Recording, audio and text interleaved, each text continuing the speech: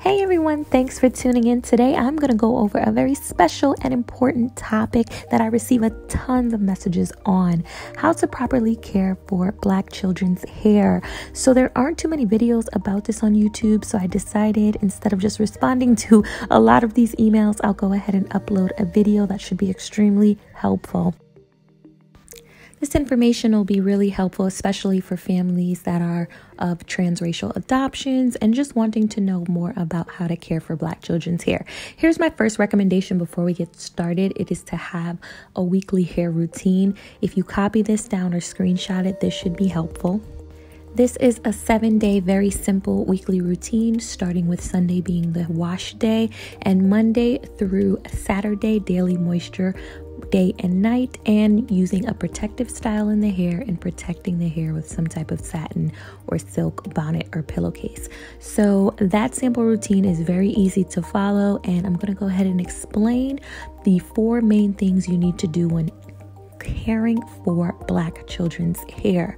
So the first thing is you want to cleanse the hair. So whether you're looking to achieve any of these pictures that you see here, where you want their hair to be shiny, you want it to be flourishing, growing, healthy, strong, and not necessarily matted, you have to definitely start with cleansing the hair properly.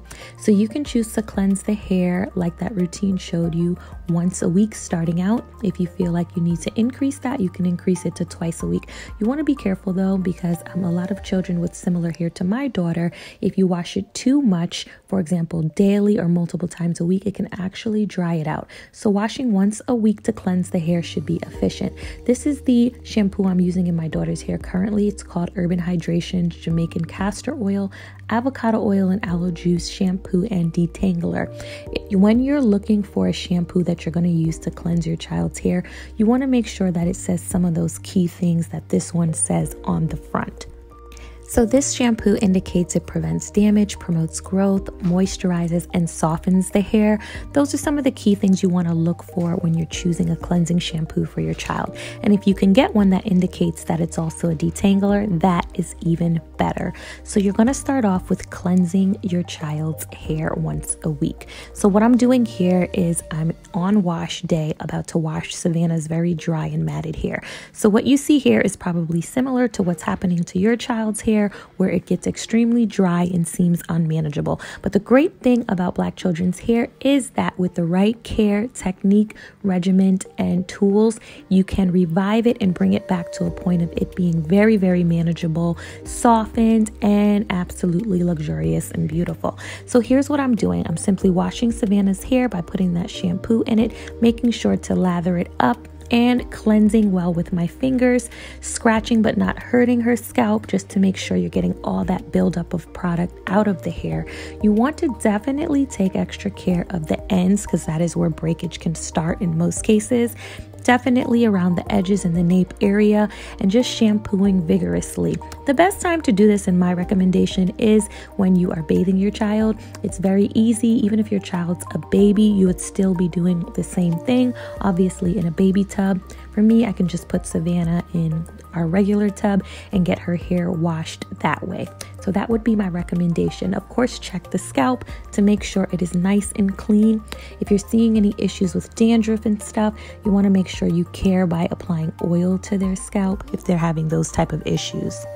Another tip when it comes to cleansing and shampooing your child's hair would be to definitely add some type of conditioner, whether you choose a leave-in conditioner or one that you have to wash out. Definitely add that to your child's hair. Black children's hair definitely loves conditioner. It helps to help the hair soften and help it be manageable when detangling. I use the detangling brush that you just saw to detangle her hair while washing. If you're not sure what kind of shampoo to start with, you can definitely check the textured hair care section of somewhere such as Walmart or Target. Any of those shampoos should be fine. They indicate for babies or they indicate for kids, and you should be great with that. If you're still unsure, I have a ton of videos on what kind of shampoo you can use specifically.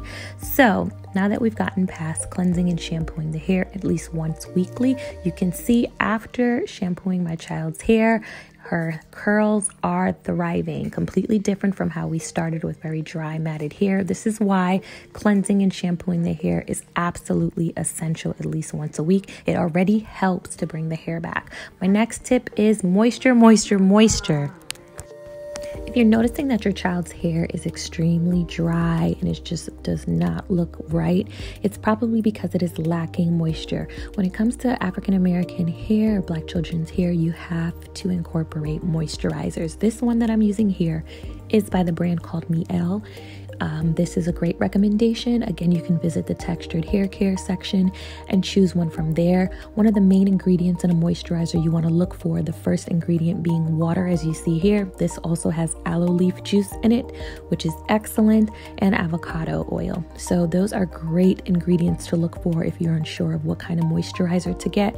This is titled as an avocado hair milk. I would strongly recommend it if you're looking for something to start off with, and you can build your way and try different ones, but you have to, I stress this so much, you have to be using a moisturizer in your child's hair. So when you're using a moisturizer in the hair, it should be a daily thing. So on this day, because this is wash day, after washing the hair, I'm applying the moisturizer. This is going to help to seal and lock in that moisture and shine and softness that you want to maintain in the hair throughout the week. Although it is great, you still have to apply some type of moisturizer each day. So I have a spray bottle here with my own homemade aloe vera juice type of moisturizer. I have a video on how to create that also. You can use your own do-it-yourself moisturizer. If you look up how to do that, you want to be spraying that in your child's hair daily. So in the morning and then again at night, you would add that. So back to that regimen we were talking about. So from Monday, Tuesday, Wednesday, Thursday, Friday, Saturday, you should be adding some type of spray moisturizer as well as a hair milk or thick moisturizer to the hair in the morning and the night in order for it not to experience dryness. Where some other races don't require moisturizing their child's hair every day, and actually too much moisture can be heavy on the hair, that is not the case when it comes to Black children's hair. Issues such as dryness and breakage in their hair can be remedied simply by moisturizing appropriately. It's definitely important to understand this because the curlier, thicker, or coarser hair has a harder time retaining moisture and for sebum to make it to the root and ends of the hair, unlike other hair textures. So you absolutely have to assist the hair so that it can be at its greatest potential. So you have to add that moisture to their hair. So I strongly recommend that you use a moisturizer or moisturizing milk like I'm doing here at least in the morning, and then when your child gets home or later in the day, you can add some type of moisture mist, again something like an aloe vera spray, or you can buy a store-bought moisturizing mist. They have them also in the textured hair care section. But the biggest takeaway from this when it comes to the moisture is you simply cannot be moisturizing African American children's hair only, let's say, once or twice a week. That is absolutely not sufficient enough. You need to moisturize it multiple times a day in order to keep their hair from drying out. So now that we've talked about moisture, the next thing we're going to talk about that is extremely important is styling their hair. Now you're going to see me style my daughter Savannah's hair. You can see again where after cleaning and shampooing the hair and then adding moisture, her curls are revived and they look nice and juicy and luscious. That is what you want. That is why those two things are important. And now styling is important. The easiest thing to do if you're unsure about what styles to do in your child's hair, there's so many different accessories that you can add to looks that can switch up a look. So for example, the easiest thing you can do is put their hair in a ponytail. If you put their hair in a ponytail and you switch it to a side ponytail, middle, other side throughout the week, that is perfectly fine if that's the best that you can do. There's nothing wrong with that. But you want to freshen up that ponytail every day if that's what you're going to choose to do. That means detangling it, brushing it, adding moisture multiple times a day, and that's how you refresh that style. If that's your easiest go-to, that's fine. I'll show you a picture of a classic ponytail look you can do. So this is a classic ponytail look. You literally just put their hair up in one ponytail using a soft bristle brush, a little bit of moisturizer, and they're good to go. And you can switch that look up with different hair accessories such as different colored headbands. That works fine. Or you can do my other great go-to that I'm showing you here, where you part the hair in half in the back and you'll do half up, half down. This is also an extremely easy style that's considered a protective style that you can do.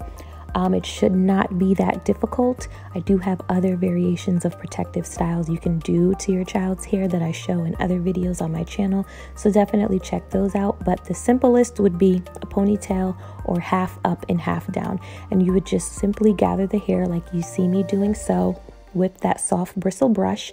And since I moisturize it, the hair is very smooth, soft, and easy to manage.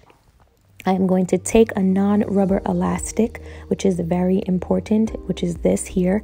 It's super stretchy and durable. You do not want to use rubber bands or anything rubber. It will tear out and break their hair type, so you definitely want to stay away from that. You can get these type of bands that I'm using here at your local Walmart in the hair care section, as well as Sally's Beauty Supply. You can get them at Target. They're sold various places. If you cannot find them, you can simply go on Amazon and order them there also. So as you can see, voila, that is done. Very, very simple. I usually just leave the back out and let it thrive. If you don't want to leave the back out, you can just add another ponytail down there at the bottom. Those are very simple protective styles that are very easy to do, and they're low tension styles, meaning there's not a lot of tension or pull on the hair, so the hair won't break and have a lot of issues from that. That is very important. If you do not style your child's hair, meaning if you choose to leave it out, for example, how sometimes I let my daughter wear a curly fro.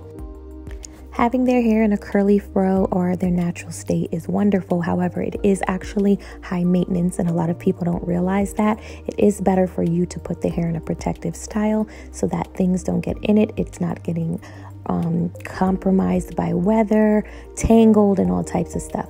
And my last point, you have to protect African American children's hair. Literally protect it with some type of bonnet that is satin or a silk or satin pillowcase in order to protect their hair. Their hair texture, if it rubs up against certain surfaces, it can be too harsh, and that will dry their hair out, break it off, and the result will not be good. So definitely always put some type of bonnet on their hair at night. Those are the essentials, guys. I really hope this information was helpful. Thank you so much for watching, and have a blessed day.